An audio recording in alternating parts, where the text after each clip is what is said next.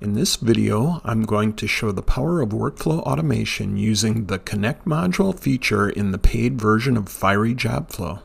We're building a custom scratcher or raffle ticket. We will be adding the numbers and also a customized random back to the file, and finally generating a coding file as well, all using Fiery JobFlow. The Fiery JobFlow Connect module enables the use of third-party pre-pressed solutions such as ImageMagick for job processing via custom scripts or hot folders.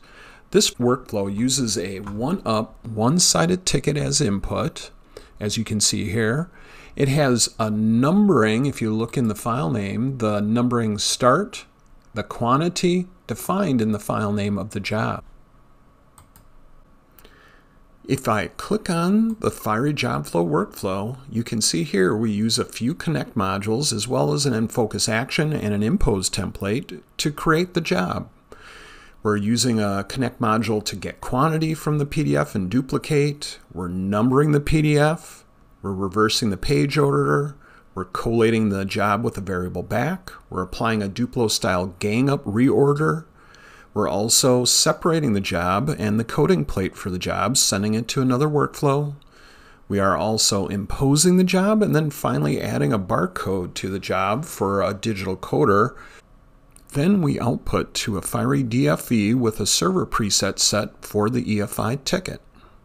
If I take the Fiery Scratcher ticket file and drop it on the JobFlow workflow, it will start processing the file. And if we go to the jobs queue in JobFlow, we can see the file being processed. You will see that the file is broken into two. The coding file is being created as well as the output file for the Fiery DFE. Let's take a look at the files that have been created. First, let's take a look at the file that has been created for the Fiery DFE.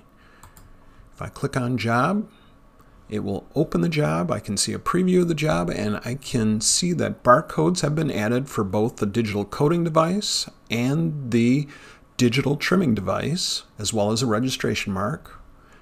I can also see that my tickets have been laid out in lanes, and the numbering that has been added by JobFlow in the white space at the bottom of the front of the ticket is incrementing in reverse order, and it goes up in the lane again for the digital trimming device that will be used at the end of the workflow. As we go down, we can see that the tickets have their variable back merged to them automatically by JobFlow, and all the pages have been created in order. Next, let's take a look at the coding plate that has been created. The coding plate will have a blank first page as there's no coding on the first page of the job. The second page will have the coding laid out as it should be for our two-sided raffle ticket. And finally, let's take a look at the job on the Fiery DFE. If we go to Command Workstation, we can see the job has been received from JobFlow, and that on the right-hand side that the media has been assigned to the job using our EFI server preset. Quantity of pages is correct and the number of copies is correct, so the job is ready to print. This workflow shows you the power of automation in Fiery JobFlow using the Connect module. Thank you and have a good day.